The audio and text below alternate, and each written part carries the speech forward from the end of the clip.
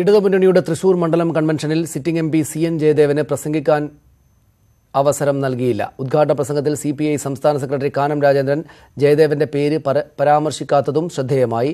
ഘടകകക്ഷി നേതാക്കൾക്ക് അവസരം നൽകുന്നതിന് വേണ്ടിയാണ് ജയദേവനെ ഒഴിവാക്കിയതെന്നാണ് സംഘാടകരുടെ വിശദീകരണം. തൃശൂരിൽ Rajaji മാത്യൂസിനെ സ്ഥാനാർത്ഥിയാക്കിയതിനെതിരെ sitting MP CN Jayadevan രംഗത്ത് വന്നിരുന്നു. ഇക്കാര്യത്തിൽ CN ജയദേവനോട് സംസ്ഥാന നേതൃത്വത്തിന് അതൃപ്തിയുമുണ്ടായിരുന്നു. കഴിഞ്ഞ ദിവസം നടന്ന LDF തെരഞ്ഞെടുപ്പ് കൺവെൻഷനിൽ സിറ്റിംഗ് MPക്ക് വേണ്ടത്ര പ്രാധാന്യം നൽകാത്തത് ഈ സാഹചര്യത്തിലാണെന്നാണ് വിലയിരുത്തൽ. CPIയുടെ രാജ്യത്തെ ഏക MP ആയിട്ടും പ്രാസംഗികരുടെ പട്ടികയിൽ ജയദേവന്റെ പേരില്ലായിരുന്നു. എന്നാൽ സ്ഥാനാർത്ഥിയാകാൻ ആദ്യം പരിഗണിച്ചിരുന്ന KP രാജേന്ദ്രന് പ്രസംഗിക്കാൻ അവസരം നൽകുകയും ചെയ്തു. പ്രസംഗിക്കാൻ അവസരം കൊടുത്താൽ പാർട്ടിക്ക് തിരിച്ചടിയാകുമോ എന്ന ആശങ്ക മൂലമാണ് CN ജയദേവനെ ഒഴിവാക്കിയതെന്നാണ് പാർട്ടി വൃത്തങ്ങൾ നൽകുന്ന സൂചന. വേദിയിൽ തൊട്ടടുത്തിരുന്നിട്ടും CN ജയദേവന്റെ പേര് കാനം രാജേന്ദ്രൻ പ്രസംഗത്തിൽ ഒരു വട്ടം പോലും പരാമർശിക്കാതിരുന്നതും ശ്രദ്ധേയമായി. എന്നാൽ ഇക്കാര്യങ്ങളിലൊന്നും തനിക്ക് യാതൊരു അതൃപ്തിയുമില്ലെന്നും പ്രസംഗിക്കാൻ അവസരം നൽകാത്തതിൽ അസ്വാഭാവികതയില്ലെന്നും ജയദേവൻ പ്രതികരിച്ചു.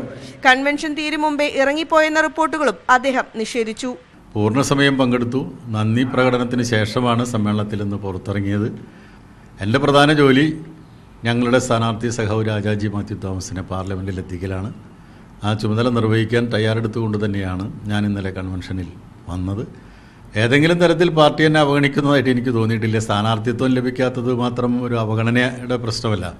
മണ്ഡലത്തിൽ രാജാജിക്ക് വേണ്ടി പ്രചാരണത്തിനിറങ്ങുമെന്നും വീണ്ടും സീറ്റ് ലഭിക്കണമെന്ന് താൻ ആഗ്രഹിച്ചിട്ടില്ലെന്നും ജയദേവൻ കൂട്ടിച്ചേർത്തു. News 18 Thrissur.